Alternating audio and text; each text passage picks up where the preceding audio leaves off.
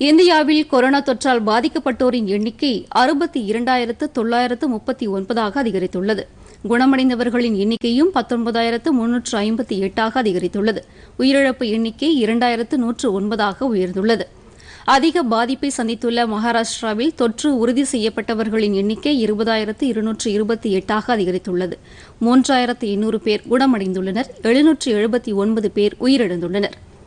குஜராத் மாநிலத்தில் 7,796 பேர் பாதிக்கப்பட்டு 2,091 பேர் குணமடைந்துள்ளனர். 472 பேர் உயிரிழந்துள்ளனர். மத்திய பிரதேசத்தில் 3,614 பேர் பாதிக்கப்பட்டு 1,676 பேர் குணமடைந்துள்ளனர். இதுவரை 215 பேர் உயிரிழந்துள்ளனர். மேற்கு வங்கத்தில் 1,786 பேர் பாதிக்கப்பட்டு 372 பேர் குணமடைந்துள்ளனர். 171 பேர் உயிரிழந்துள்ளனர். ராஜஸ்தான் மாநிலத்தில் 3,708 பேர் பாதிக்கப்பட்டு 2,026 பேர் குணமடைந்துள்ளனர். 106 பேர் உயிரிழந்துள்ளனர். தலைநகர் தில்லியில் 6,542 பேர் பாதிக்கப்பட்டு 2,020 பேர் குணமடைந்துள்ளனர். 73 பேர் உயிரிழந்துள்ளனர்.